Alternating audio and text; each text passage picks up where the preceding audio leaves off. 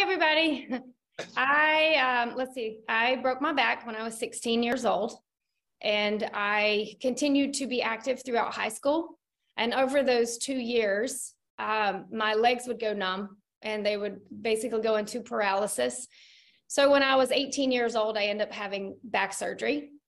That was 27 years ago. So since then, back pain has been a part of my life, and I've learned to deal with it, and that's awesome. I've dealt with it, and I'm very active now.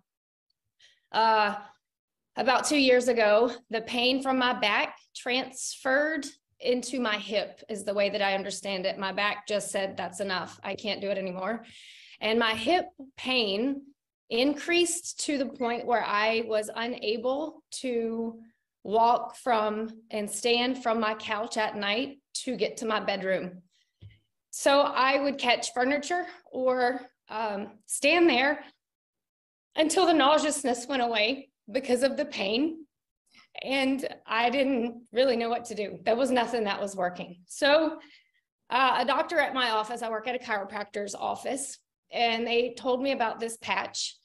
And I said that sounded great.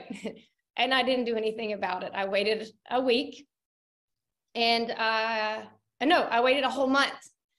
Then I got introduced to it again. So now I'm 4 weeks behind. I got introduced to it again. I put the patch on. 5 days into wearing the patch, I noticed that I was getting off the couch and walking. Wow. Simple little movement.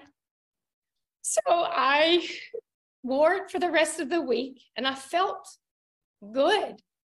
So I didn't believe it, and I took it off and put it away, and I didn't do it for another week. Halfway through that week, I was back in the same position I was the week before I started it. It was exactly the same, back to inflammation. I couldn't stand up, I couldn't walk. So I went back to the doctor that gave it to me, and I said, and hey, Dr. Frank, he's on here too. He said, do you want to try this stem cell reactivation patch? And I said, yes, I think I want it again. I need to get some now. And I did. And I was back to that Wednesday of putting the patch back on and walking again. It was just like that. Wow. And yeah. So every day, every week, something has happened that I've been able to do that I haven't done in 2 years, or a position that I can move my hip in that I have not done since 2020.